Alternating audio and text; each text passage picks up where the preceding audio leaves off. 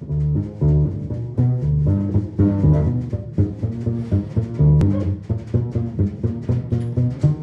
this is our 4th event for Wearable Wednesday NYC. Thanks so much for coming. We're really excited to do an event here at Mashable. Pete was coming, but he's presently flying here from London. So we'll have to meet up with Pete another time, but this is great because music and wearables are going to be a big space that just isn't right now. And it's going to be cool to talk about artists and audiences today, about how wearables can help bridge the gap that is really overdue. Broadcast media versus the arts. And we're starting a little late, so I'm going to introduce the panel. I'll put my little soliloquy within the questions. Hashtag tonight is Wearable NYC. Please help me out with tweeting. We have some great sponsors. Let's go through them real quick. We have Mandarin Napoleon Cognac, which is really tasty. Everyone should try it. Lady M Cakes, which I didn't have a piece yet, and I'm going to be really miserable the whole time before I try that. Hobnob, we got Brain Tonics, and my agency's Accessory 2. Bye. Thank you, bye. My agency is Accessory 2, and we help fashion and wearable brands explore fashion tech and also help big brands figure out where IoT and wearables are headed. So please, let's introduce the panel. I guess we'll start closest to me. Chris, Broadway, Romero. How you guys doing? How are you? Just got here. There you go. Yeah. The good news is I tracked my calories running here late, so I'm using my wearable. So I think I'm still on topic a little bit there, Paul. Thank you. Thank you. Sarah Polonsky. Hi. I just made it in from Amsterdam, and it's a good thing I didn't actually lose my wearable earpiece plugs, because otherwise I wouldn't be able to hear anything out of all those concerts I was at Amsterdam dancing. How many concerts did you go to? I've countless. I Countless. haven't slept in 5 days, but I'm here for you, man. Thank Wearables. you so much. Thank you. Ariel Hyatt. Hi. I'm wearing no wearables, so I just have to follow him up. Bill Hartnett. He sponsored Brain Tonic in hopes that I actually say something smart tonight. And you know, it's funny, I'm wearing my fuel band, and I still do not know how what a fuel point is. You know, it's one of those things. It's like sometimes I'll walk 10 miles and I get 300 points. Other times I'll go for a run and I'll get 1,800. So. And Brendan Scully. Yeah. I would have worn my Google Glass, but somebody jacked it from the co-working space. Wow. Google Glass problems. Glass problem. So I have the coolest panelists because they didn't even say what they do. They were just talking about wearables and being here. So That's my philosophy. So that is the epitome of people that are excited about what they do, excited about sharing with everybody. After the panel, I hope that they're around for a little bit where everyone can talk to them about the space and what they're doing. So I think just generally, you know, wearables are like very hyped. They probably understood, very misunderstood. We're wearing them. I know wearing is part of the whole definition, and they should be enabling, empowering, but they're not yet because we're experimenting. So just with every other vertical, it matters who's making it, who's participating, who's buying it, who's using it. And the feedback loop really brings the next generation for how here wearable entertainment would be really in a hyperdrive. So I just want to get a general sense from everyone, like, how do you feel wearables could impact music, entertainment, TV? That's what we're going to be talking about today. So anybody want to take a stab just generally? Oh, I'm from DJMag, so I'll talk about music and dance and clubs and concerts. And one thing is that wearables are important to have as little as possible on you so that you can dance. And I think that's something that's missing from live shows right now. is that everybody's standing there with a phone like this and nobody's dancing. And what's the point of that? So as more as we can embed this technology into ourselves and have little to hold, I think that's great for the future. Like if it's in a hat maybe, and I've got headphones and hats and stuff like that, but so that's, I really think the less you need to hold on to, the better. You know, you brought up a sub point right off the bat. So if there was no social, do you feel people would video these concerts? Or are they trying to show their friends that they're there, or are they really looking back at this quasi-quality video that they took? I think they're trying to, they're definitely trying to, you know, preserve the experience, but also grab some social currency. I'm here, you're not, that type of thing. Also, wish you were here, that type of feeling. And then the tools are getting better and better too with the apps that come on the phones and things like that to really make more of a presentation out of what your experience is. So with wearables, like the key is, like she said, to have it more comfortable and kind of give it a sense of not being there, but give it added functionality. I think that's what we're really looking for, and I think we're moving towards it. But you know, how long did it take for them to come up with button standards or YKK zippers or whatever else is a industry standard for something that you wear? I think we're on the edge of that, trying to figure out like what is an embedded camera, how does it work? It's not a big block of computing power on the side of your head. It's just something that, you know, a high fashion maker can just add into whatever they're creating. You know, like I'm pretty sure the standard hinges for sunglasses and things like that a lot of the manufacturers wear. So as these different pieces start to have more technology embedded in them, it'll kind of create a network around your whole presence in that sense. That's how I think. Mm-hmm. Okay, so, you know, I have to say, Mashable asked us to do mic checks for the last half an hour, and we did it. So I take full responsibility, and if Mashable doesn't let me go home tonight and I have to do dishes, it's my fault. I think you two, because the wireless receiver isn't picking up, so if you guys switch seats with two people over there and get on the other side of this pillar, the wireless receiver should pick you up. We can do that. Yeah, let's do it. So what are we doing, moving this way? Great. Okay, so welcome everybody to Wearable Wednesday NYC. Music Technology 2014. Why don't we talk about the topic we just left off on? So basically, let's talk about the connection artists can have with their audience using perhaps technology. You know, I have a great but simple example. About 2 weeks ago, my girlfriend went to an Oprah Winfrey weekend. Yes, she did. And it was Weekend with Oprah, and it was out in Newark. And when they walked in, they all got a bracelet. And this is like simple wearable technology. My kids destroyed the bracelet, but it basically was a bracelet like this. And they all put them on. They didn't know what they were for. And at one point, they dimmed the lights, and Oprah said, "You're all stars." And they all lit up with flashing white lights. And throughout the weekend, the bracelets would light up with different colors and different things to sort of augment the experience. And she said when the lights first went off, and she said, "You're stars," like everybody in the place was crying.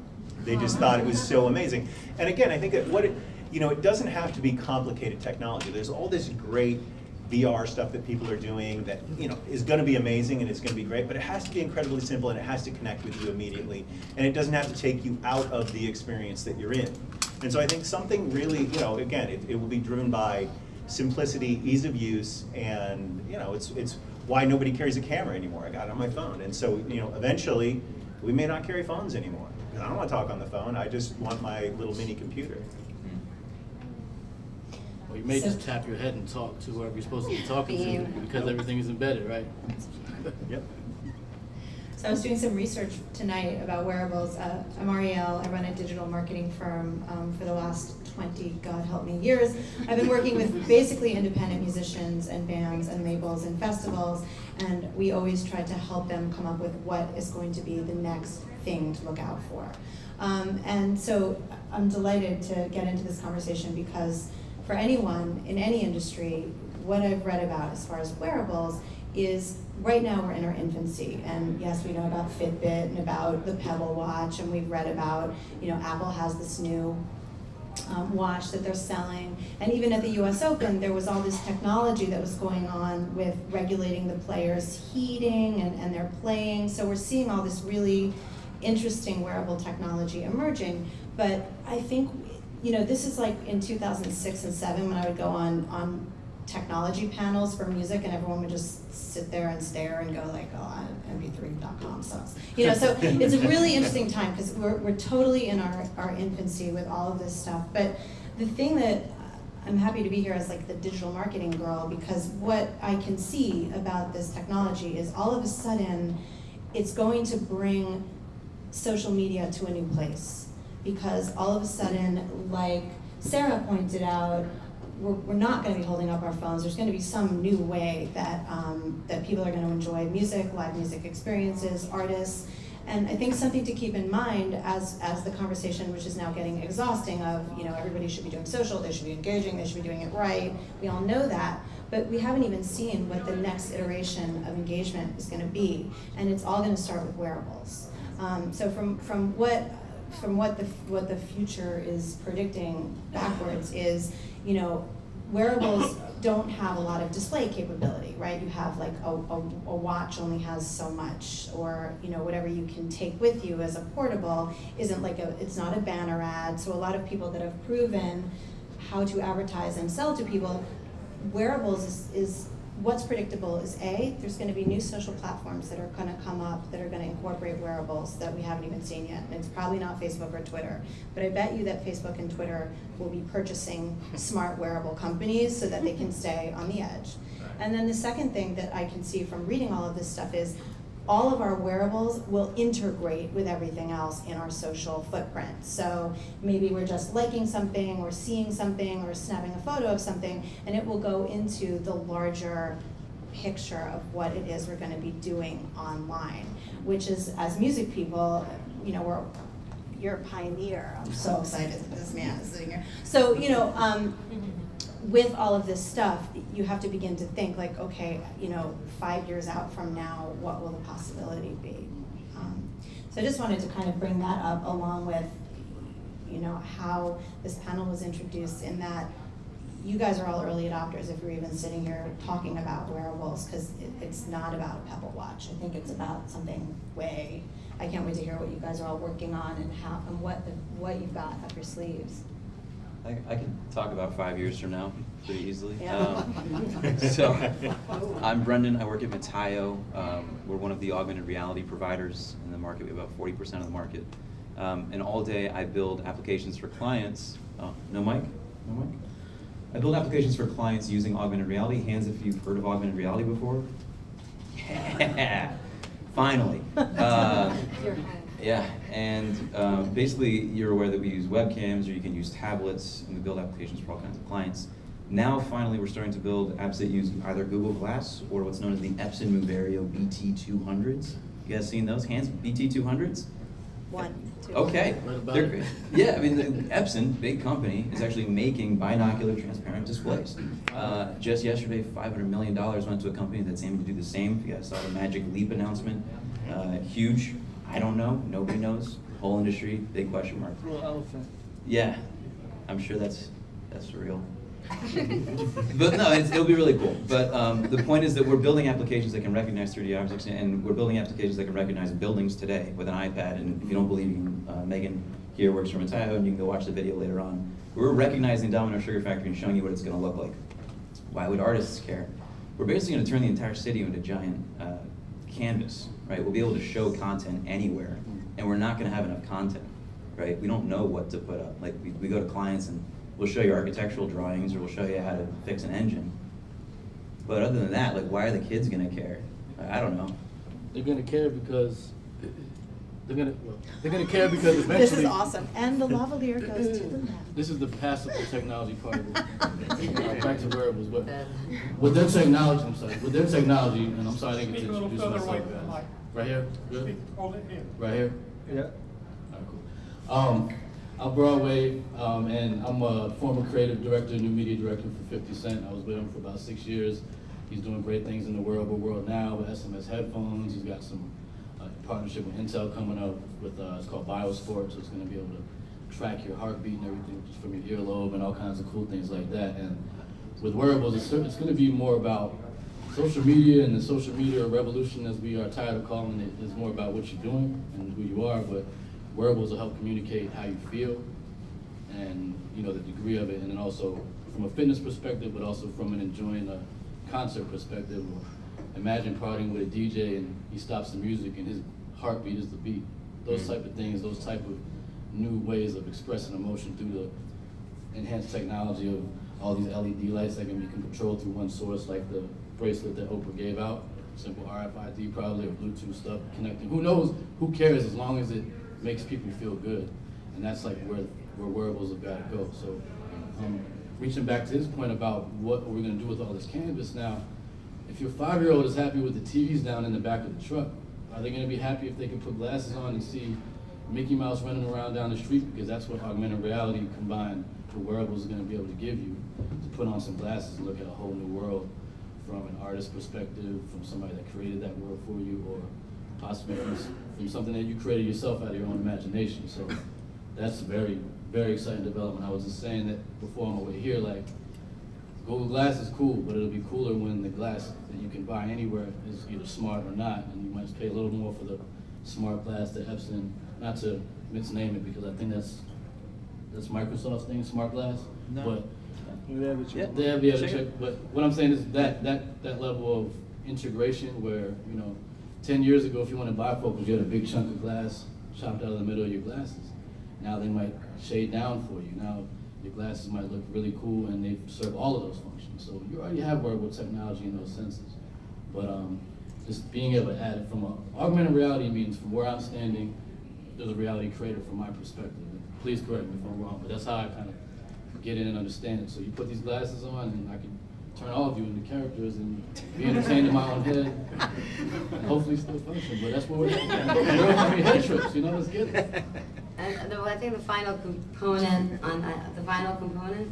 which might sound simple, is it's a wearable, so it's got to look fly, right? It's got to look good, and there's like very few technologies that are that sophisticated that look good. I mean, they're giant pieces of glass and gear that you don't want to wear around your head.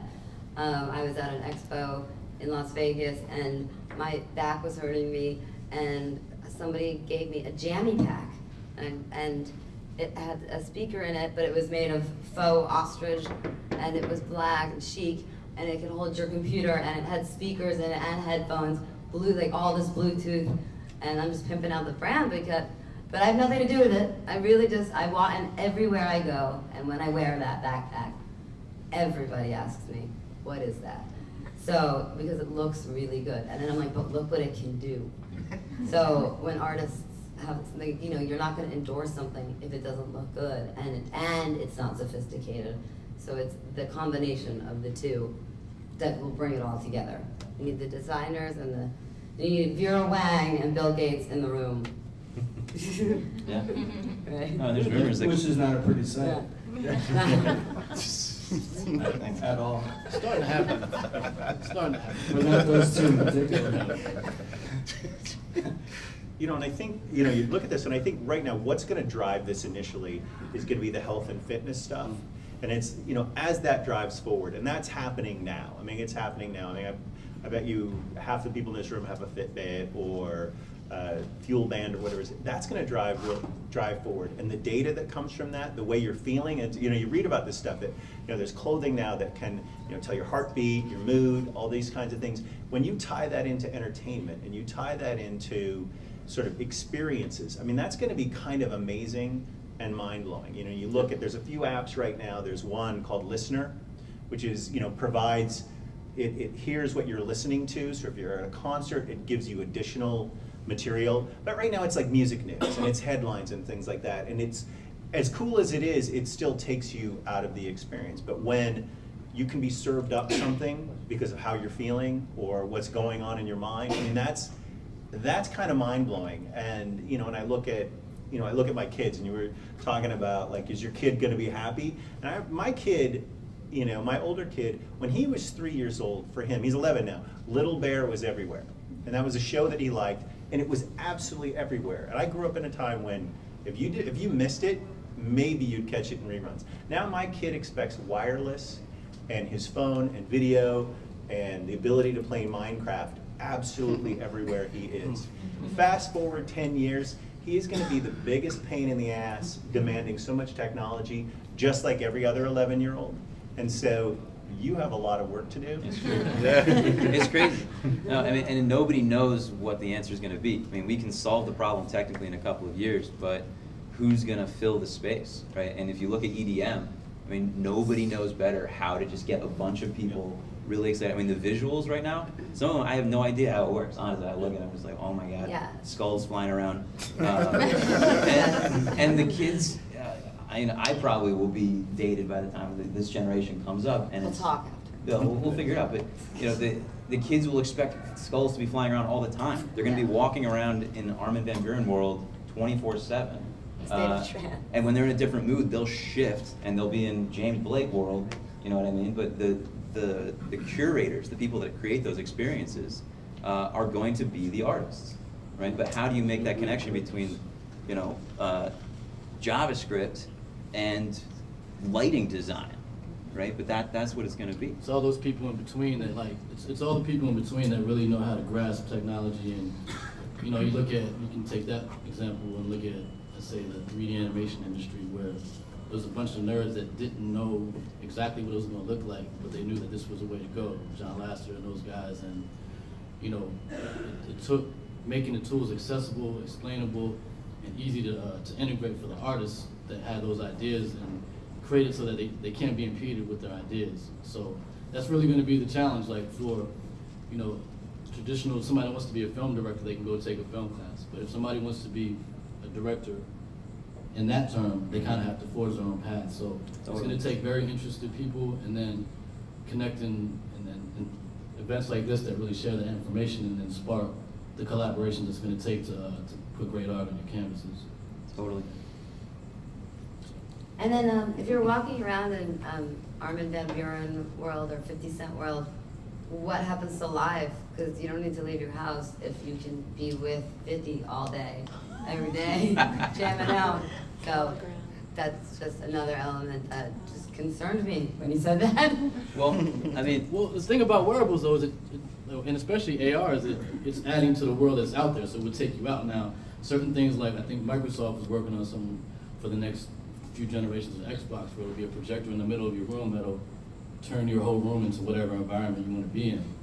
That's a little more to worry about, but at least I think with the wearables, and especially with AR, mapping buildings and things like that, it kind of challenges you to go out and, you know, literally see the world differently. And you know, it could be better, it could be worse, but I think just like every technology, like we're gonna root out like the best cases to really like entertain and add on to what we're, you know, to everybody's goal.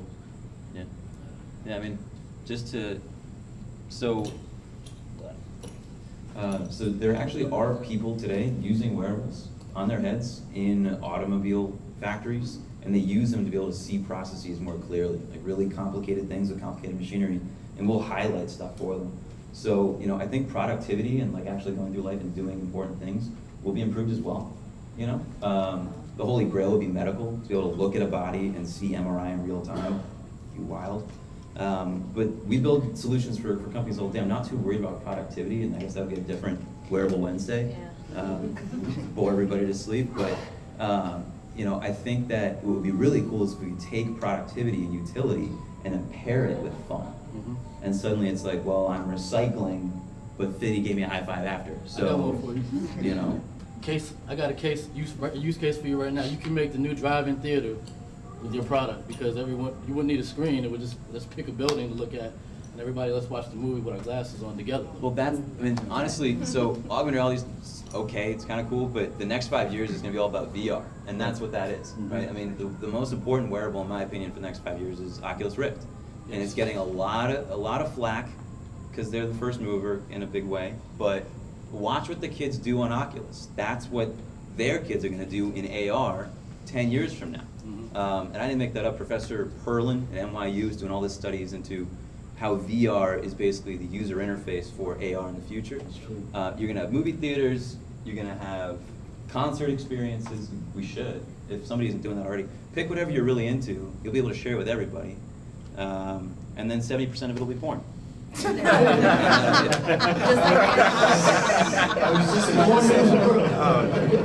yeah, Cindy Gallup had a good article today about cyborg sex, and she said people could embed into your spinal cord.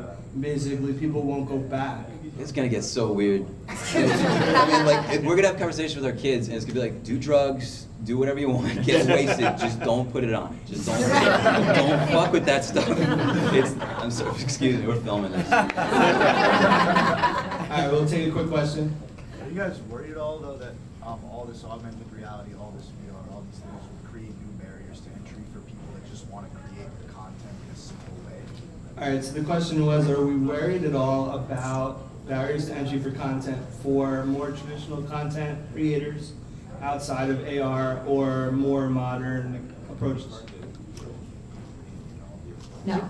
And the reason why I would say that is, at first, yes, 50 will lead the pack, or whoever has the most money at this point will be able to pay to get incredible experiences. But what will happen, which has happened first in the music industry, then we're seeing it in the publishing industry, that there will no longer be an us and them. There will be platforms and apps and things created to bring everybody else on board so that you'll be able to design your own experience. So yes, it will be hella expensive at first and the barrier to entry will suck. But then I think about creatives now. When I started in the music business 20 years ago, you couldn't even get your music distributed unless you were signed to a major. Like, we forget about that. And then CD Baby came and disrupted the entire concept of distribution. And then it iterated and iterated and iterated. And I mean, I remember when mobile was a big conversation. And ringtones, and everyone was terrified, well, I don't have the money to have a ringtone. And then now Reverb Nation gives you a ringtone for what? $14. So, you know, it all comes down the pike eventually, especially in the music industry, where there is, how many, 5 million independent artists that are just registered between Reverb Nation, CD Baby, Sonic Bids, like the larger sites. There are tons of people creating platforms that will, for $100, $200, $35, whatever it is. So at first, yes, you'll be left out, but then eventually it will all catch up. You have to be prepared, because you're totally right, the music industry gets it first. I mean, people heard Napster was coming, and those who weren't ready, well, they're dinosaurs, and they've been running around the globe trying to fix it ever since. And now they have, and that's kind of actually why this dance music revolution came in, because it was already free, and it was about the experience. So, and then being an editor, and starting in print, like I've got articles from my days when a long time ago, back at the New York Post, that you can't find online, and all those folded, and then books folded, and then movies started being disrupted, and it's the people who attend these panels and who pay attention and who are prepared, like a record, if you will, one step ahead. You got to be a step ahead, and so you're ready for it.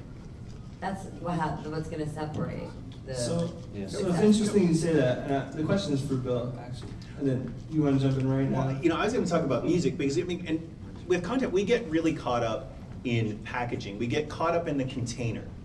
You know, for years it was LPs, then it was CDs, and then LPs are back. You know, and LPs are back in a sort of an artisanal way. Like, I'm going to buy a $20 LP, but you know, the thing is that all the containers that we grew up with are gone, and so it's about new containers. I mean, there'll still be plenty of great content, but you know, the idea of like, will there be like another Thriller, or no, there's not going to be, but there'll be something bigger that's even even more different. But the thing is that we have to, you know, sort of be willing to let go of containers, and I think that's what has killed industries. It's what killed music for a while, is they were unwilling to let go of that distribution model, unwilling to let go of that model. Off that $20 market, $17 CD that cost them $2 to press. I used to spend, you know, $2,000 a year on music. Yeah. I spend $9.95 a month on Spotify, and I bought, you know, I probably bought $100 worth of vinyl from a band that's not on Spotify this year, and that's it. Who was the band? Demdike Stare. Okay. But you know, other than that, it's like, and then you know, and the whole idea of like, You know, like rock music, which, you know, sort of ruled my life for a good part of it, it's dead, it's gone, it's over, it's done. And like, you know, the idea of a bunch of old bands standing in front of a group of people and you have to like sit through bands, nobody wants that anymore. They want to go to a great experience and like a seamless, incredible experience. Right now. Oh, so, you want to steal that? All my brothers are tonight. Well, so my answer to your question would be yes, actually. I think there'll be a huge disparity between those who can and those who can't. And the main issue is education in this country, not to get too real, but coding and 3D modeling. Mm-hmm. Nobody knows. There's a few people, right? And so I get to jack the price with my clients because we are the guys that can do it, right? Frankly. So until that barrier to entry is lowered, there's going to be a problem, and there's going to be certain classes of society that can afford wearables and that know when they're going to have a stroke, and there's going to be people that won't, right? I mean, think about wearables in healthcare, right? I would buy Apple Healthcare. I'd pay $200 a month for Apple Healthcare because they're tracking everything. Anyway, point is, Metaio Creator and all our stuff is actually free. And so I think a big part of what we're trying to do, not to plug us too hard, but we need to make sure that the tools remain open, right? Android, open. You can make the dirtiest app you want and put it on the internet, and that's fine. You should be allowed to. We have a free demo online. The creator, I am not the fastest coder in the world. I use our tools. I can make a prototype in 5 minutes. So everybody should be literate in this new world. We're trying to make sure that that remains the case. Keep an eye out if in the future you see that there's only one source, like the iTunes App Store. There's a board of people that approve every app that gets submitted. You got to know that, right? So people that get rejected. That's kind of a problem if you're thinking about free expression. I don't know if anybody from Apple is here. We'll go out for drinks and we talk about it. But you know, yes, it will be an issue. It's up to us and those who are aware right now, which is 0.001%, to make sure that literacy remains. I mean, to me, there is a huge potential disparity,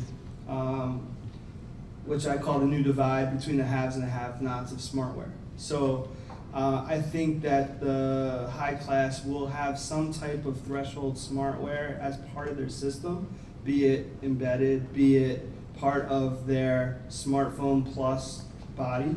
And then there's a group of people that are either using the low-grade cell phones or below that apparently won't have the connected information and the connected resources, and I think that's going to be the unfortunate divide.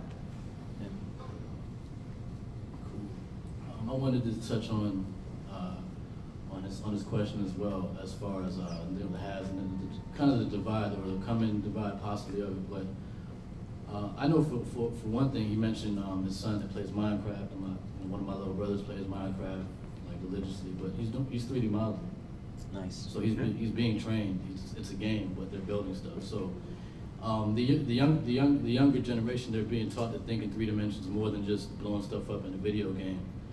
There's cool, more easy to get into platforms like Unity 3D, which are great.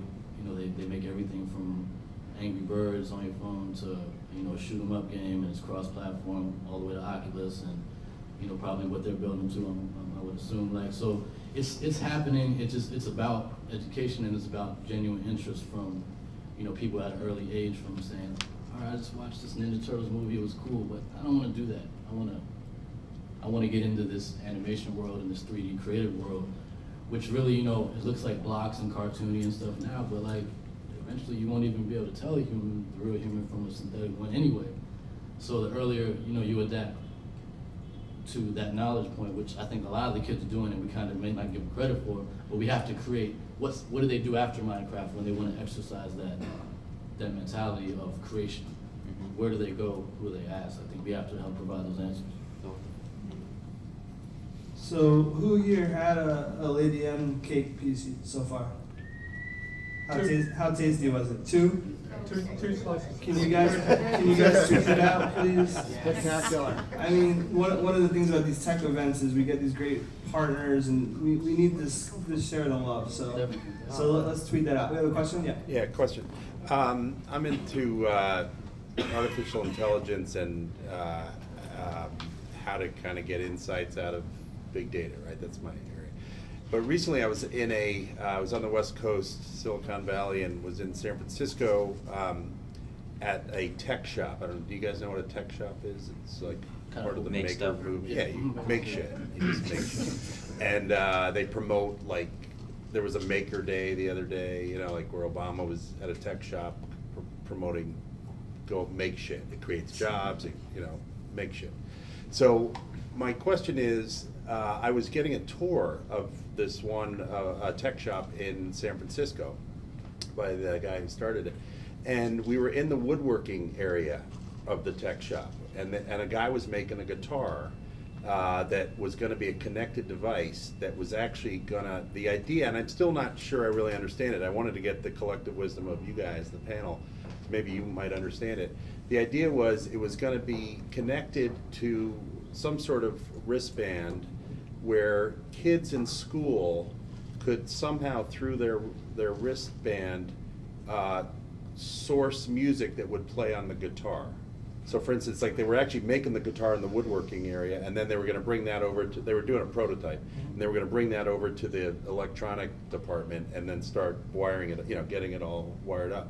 What is, I mean, that blew my mind because it gave me, you know, I started thinking about education in a whole new way, teaching kids.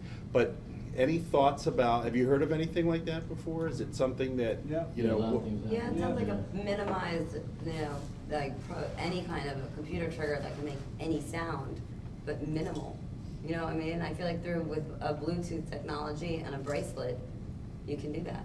But I mean, maybe that's really simplified. I mean, remember like the old player pianos that would just have the sheet music fed in and the perforator or whatever would play based on that. Like it's not that different, just a wireless connection in that sense, but also the fact that it probably can do a lot more real time and interactive with somebody that's trying to learn. I think that is, it's exciting and promising. Like a smart piano would be something probably along those lines too.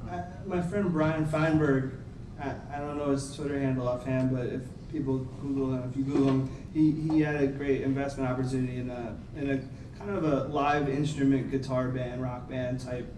So it's part of connected objects. One of the things that I think was the best invention there was the processing time and the fact that you could actually get to no delays between music. But pretty much everything's going to be smart and a lot of things shouldn't be. That's what we're going to see. A lot of people in these tech shops all around the country are telling me that, why do we need a smart this? Why do we need a smart that? And then there's developers and innovators that think there should be a smart this and a smart that. And everyone's right, you know? I mean, ultimately it's in the idea, the execution, who uses it. But every vertical is gonna be upset and evolving based on IoT, absolutely. Yeah, I mean, so I would be part of that camp. I'm like, I don't really like the guitar.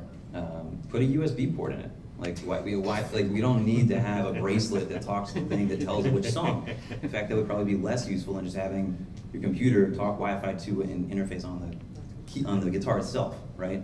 But the idea is there to connect everything, but we also need to be wary of like trying to connect everything, you know? Not to be a hater, but anyway. Not to be a hater, but you'll be. I will be, I will be. 3D print the guitar. 3D printers are wearables if what you print, you put on your body. Sure. That. MoMA store, top seller. Oh yeah? There you go, yeah, I don't know if you heard. So the MoMA store last Christmas couldn't keep the wearable, they're just basically printouts of jewelry in stock. So there you go, people are like, ooh, that's made by a computer, it was just cool jewelry. So we have a bunch of questions.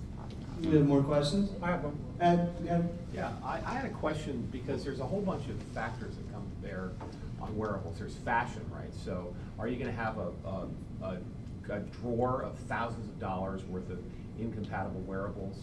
There's identity, right? I mean, maybe you want to associate your identity with something so that the band knows who you are, but maybe you don't, right?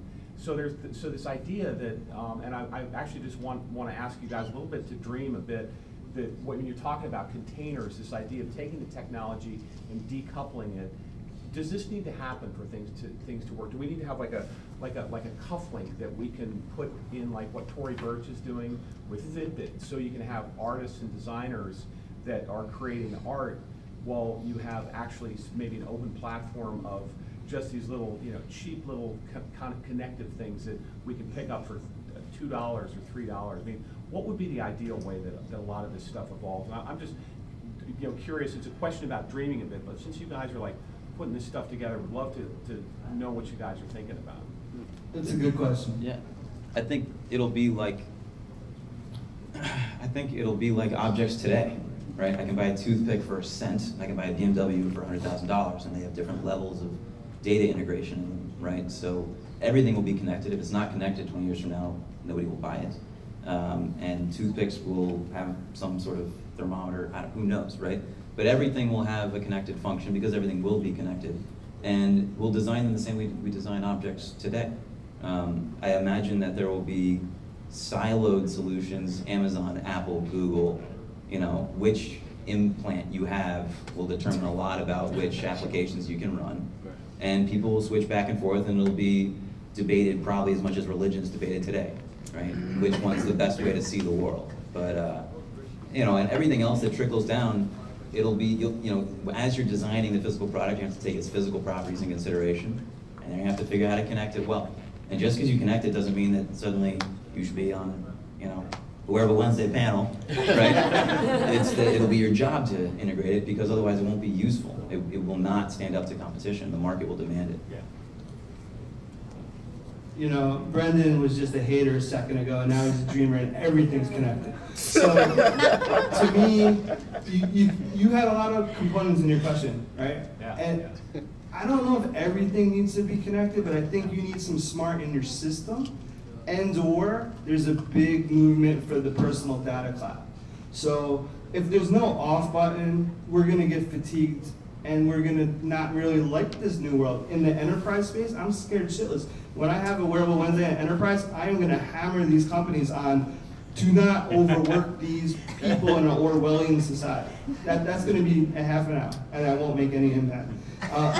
But ultimately, I think the personal data cloud is a huge thing. We're giving away all our information right now. There's going to be this quasi-anonymity.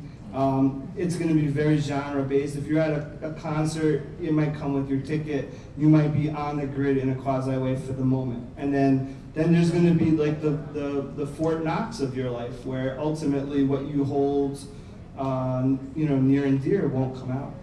That's my opinion. But not everything needs to be connectable, but you need to have enough connectability to be happy in 2020.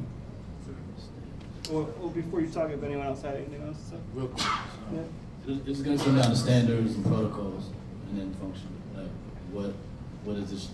You have a t-shirt. Every t-shirt is pretty much like the same way. So the standard fitness shirt should eventually probably be that standard, and then what happens from there is, it's based on the market in so many ways. Like, I've been seeing headphone companies have been trying to do the sports headphones for a long time. They only just figured out that if you put a piece of plastic back here and let the headphones hang, people will sit around with them all day and use them because they don't look like a dork with the Bluetooth in their ear, but they still have this cool color match thing hanging from the neck. And you see LeBron James on every commercial on NFL and NBA right now rocking this. So they're just starting to get it, but it only comes through constant testing, trying things and failing before it can turn into a standard.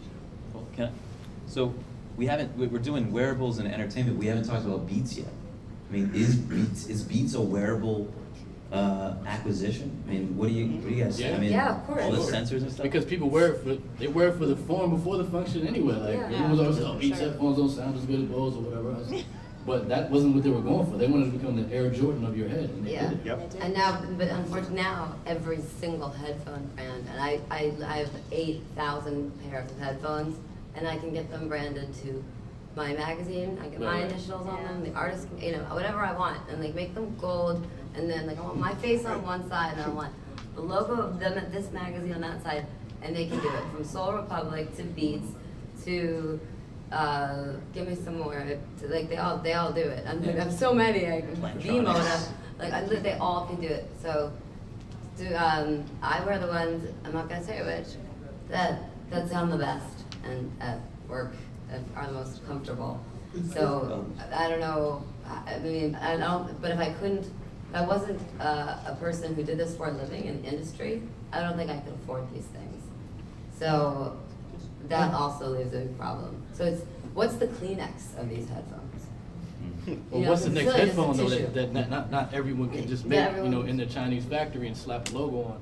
What's the next functionality of it? Like that is a standard that makes works. it needed. This is a great question, and it's something I want to get to. And I'm going to give a shout out to Music Official, MUZIK. They're launching a smart headphone next month.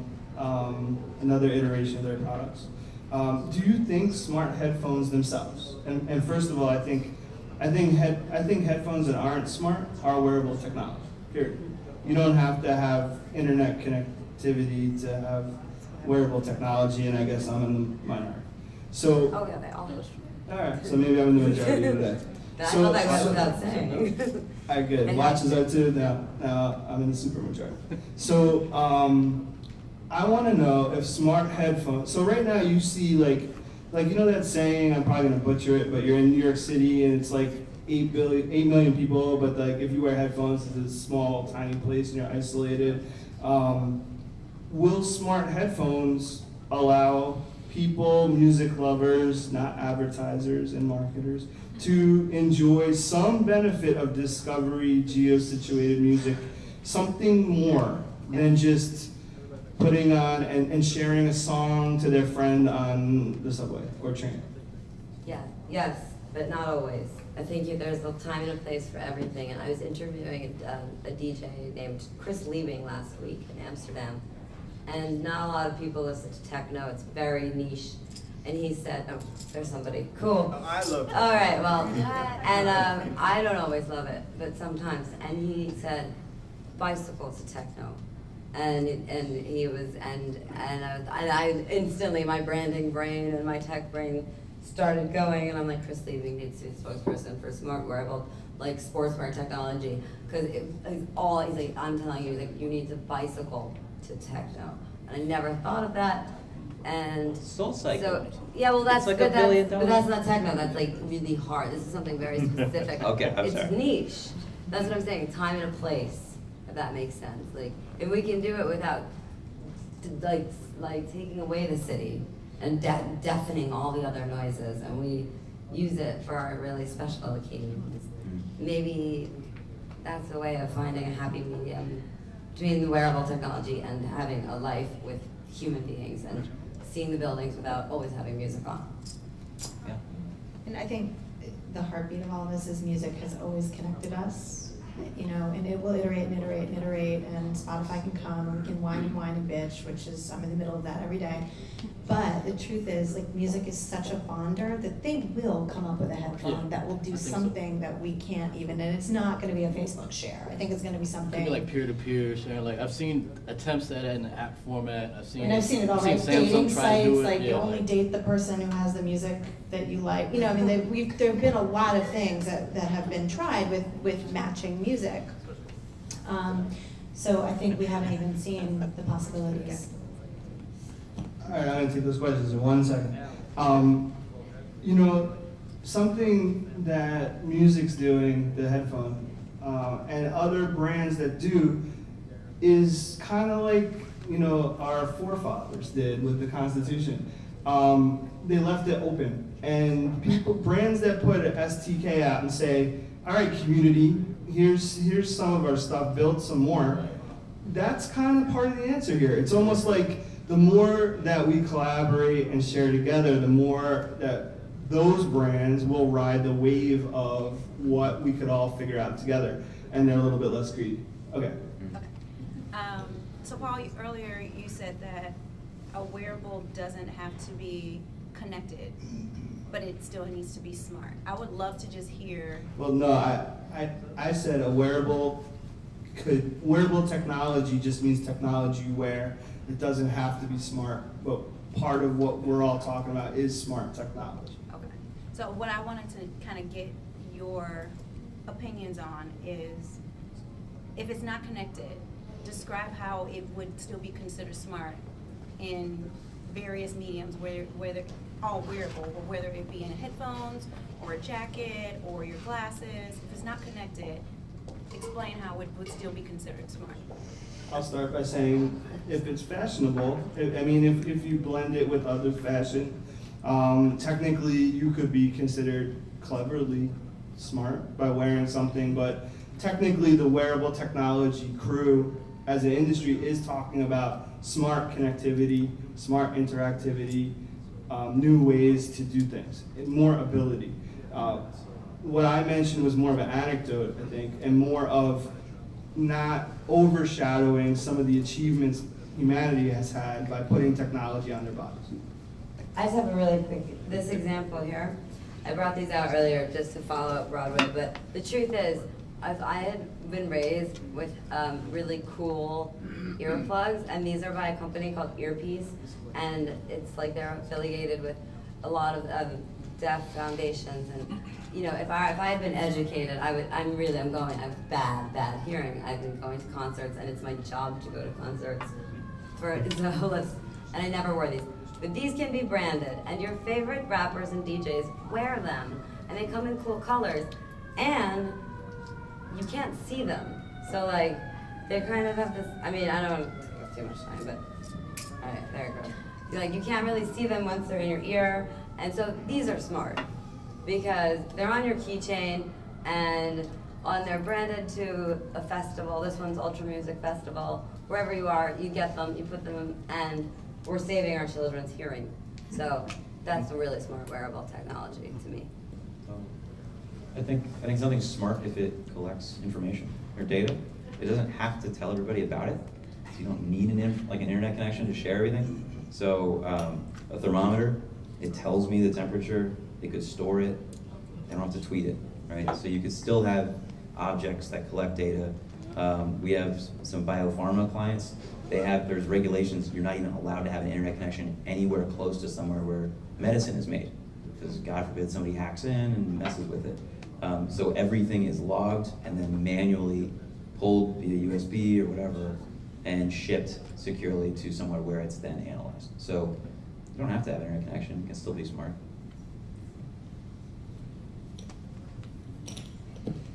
So that's a good point about synchronous and asynchronous. Yeah? So I came from very young, but I came from the video game world where I was knee-deep into independent games, knee-deep into virtual reality, knee-deep into the cutting edge of what's happening. And then I left that world because I wanted to go into the real world and be with real people in music and concerts. And so this conversation kind of worries me because you guys are talking about wearables and Microsoft's Lumen Room technology where you don't have to be with people. But I still believe very strongly that people still want to be with other people. That's why we're here. So how do you guys think wearables and kind of everything that we're talking about will lead to situations where we're still with people, where we can have skulls around, you know, by myself in my room if I really wanted to have that experience, but I'd rather have that experience with other people.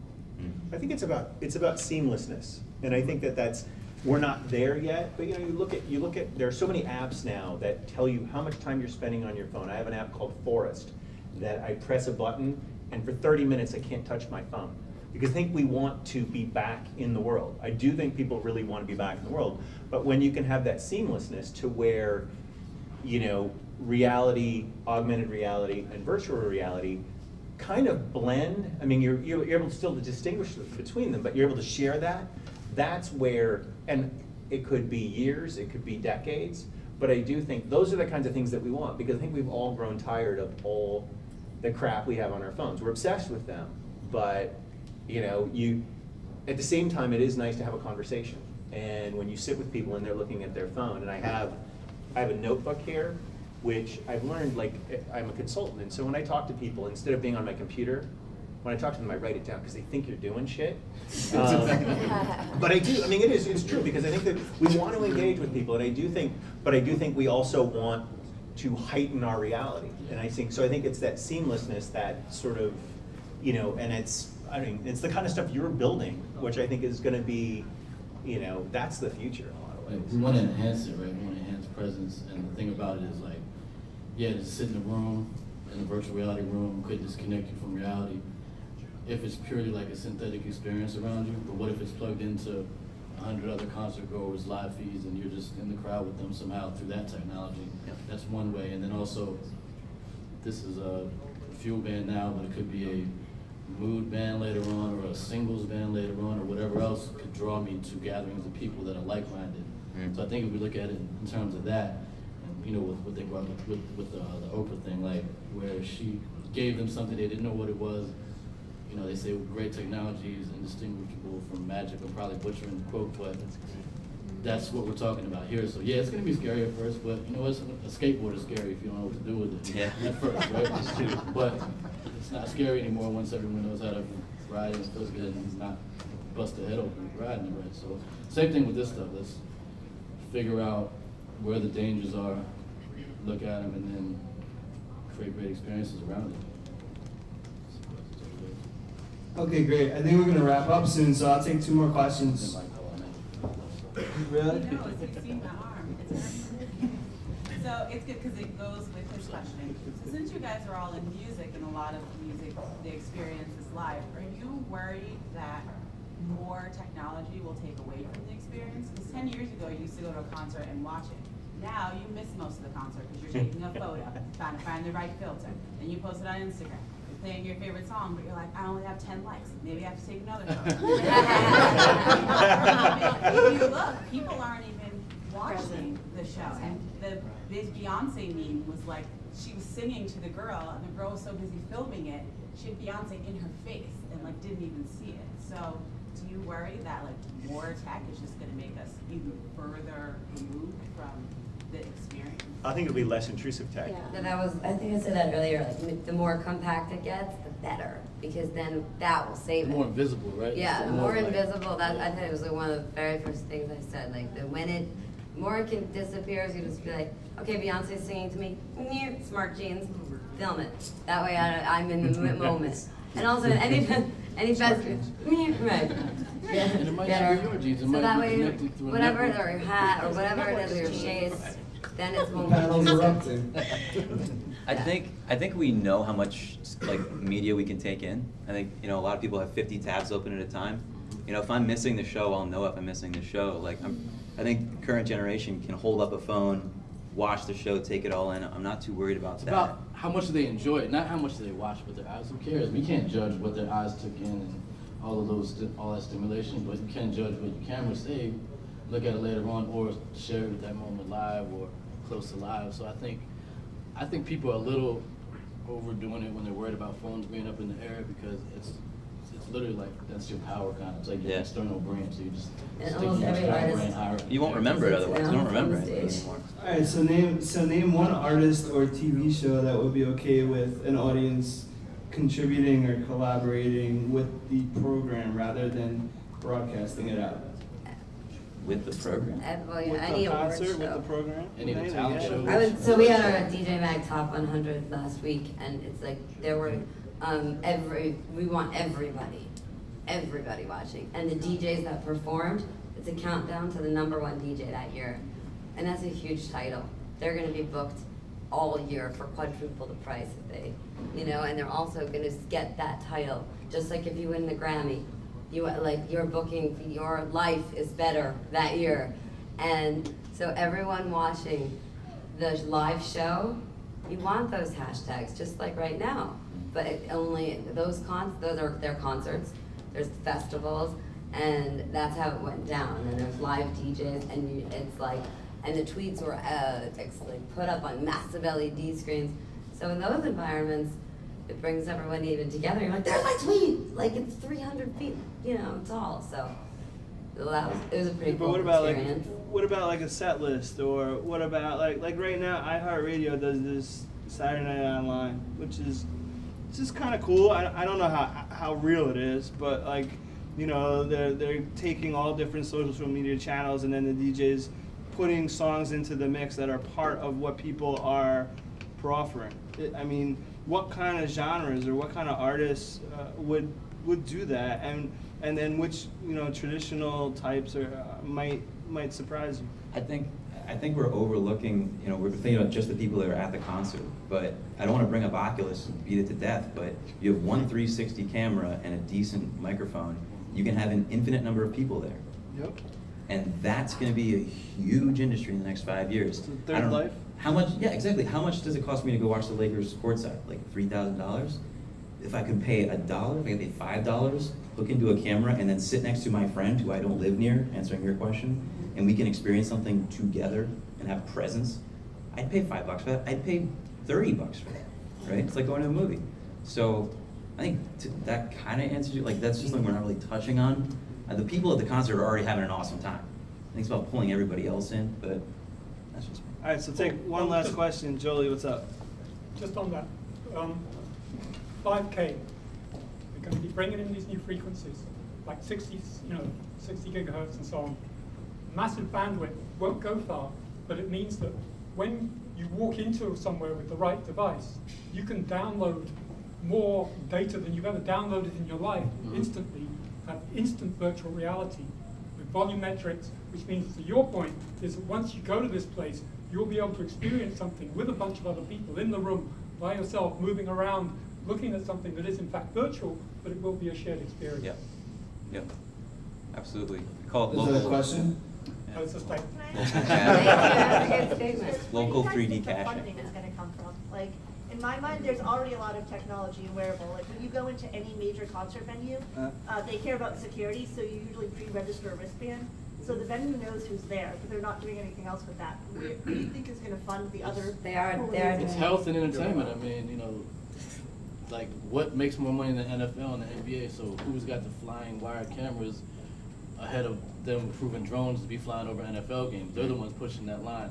So they're the ones that are gonna, you know, when we can fully get biometrics on every football move that happened that day, when you can download that data and throw it into Madden, you know, 2020 and watch the whole game from every angle and not know the difference. Like, it's because these industries are such billion-dollar industries already that they have to have R&D looking at the best of what's going on, you know, on the technology side and how to apply it back. So healthcare and entertainment, I mean, and I guess we're here doing the entertainment side of it, so it's got to come from entertainment. And they are doing, like, a lot of these festivals and concerts.